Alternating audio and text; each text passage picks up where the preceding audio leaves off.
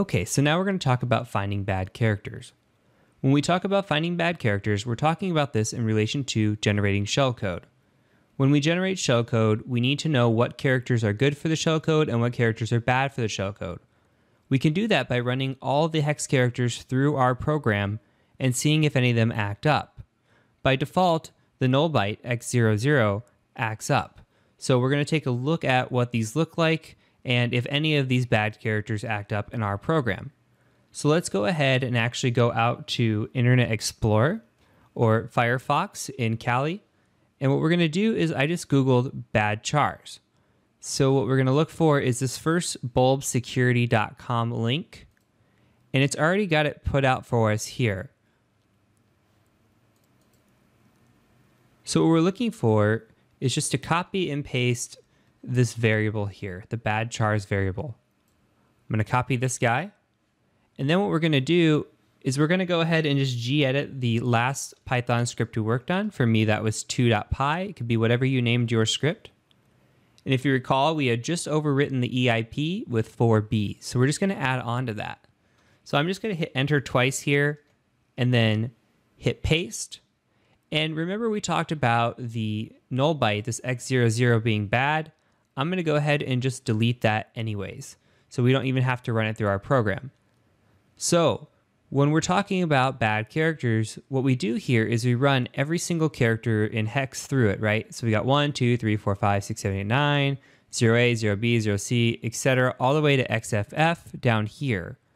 So some programs have characters, just let's make something up, for example, say X70. It may be some command that runs in the program that tells it to do something, right? So we don't want to use X70 in our generating of shellcode because then the shellcode's going to break if it uses this X70.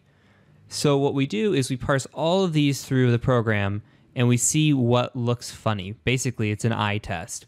So what we're going to do is we're going to go ahead and save this. Actually, we need to add one more thing. I apologize. We're going to add the badchars here after the EIP, and then we're going to save this. And then again, if you're creating a new file, make sure you change your mode. Of course, make sure that you have your immunity running and you have vuln server attached. So what we're going to do now is we're going to fire this off. It should break the program, no big deal. Okay, it comes through. We see again, we've got a bunch of 42s here. But what we're really interested in is the hex dump. So we can look at that dump this way. We could say, at the ESP, right-click and say follow and dump. Okay, if you look here, let me try to make this bigger. If you want to make it bigger, you can actually go into the text or the appearance, I apologize, and you could say the font to OEM, I believe, is the biggest. Okay, and I will try to pull this up a little bit so it looks bigger here. So what we're going to do then is we're going to look at this hex dump here. And if this is small, I apologize.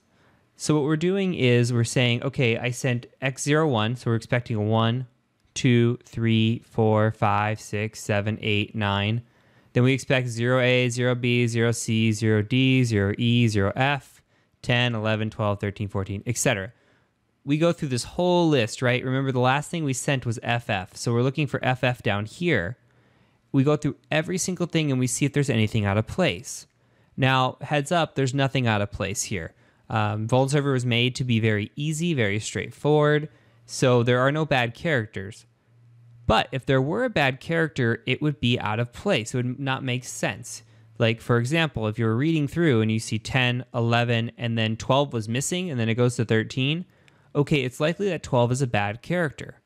Now, to make more sense of this, I do have bad characters pulled up. Let's take a look at this.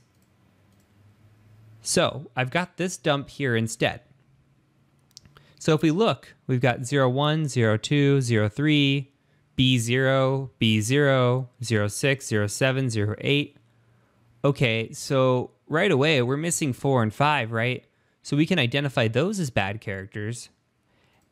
And what about the rest? So if we keep going through here and we keep looking for these B0s, which is how it's identifying, then we know that those are bad characters. Now, I will say that it's not going to always be B0 that shows up. It's just going to be something that's out of place. And this is definitely an eye test that you're going to have to run through when you do buffer overflows, and you're going to have to make sure you find everything. I have in the past missed one bad character, generated my shellcode, and pulled my hair out for 30 minutes to an hour looking at why it was not working. So if you want to look at this in practice, go ahead. You can pause the video, see if you can identify the rest of the bad characters here. But if not, I'll identify them for you. It's these guys, right? So what you would do is you would write all of these down. You would say, okay, I'm missing 04. I'm missing 05. I'm missing 28 over here. I'm missing 29, missing 44, 45, etc., right? So you want to make sure you notate all of these down, because when we generate shellcode in a couple of videos, you're going to have to remember all of these. But again, lucky for us, the only thing we're going to have to take out when we generate shellcode is that null byte, which we took out here, or else we would see it start with 00. So we're going to go on to the next video now, and that's going to be called Finding the Right Module. And then after that, we'll generate our shellcode and gain root.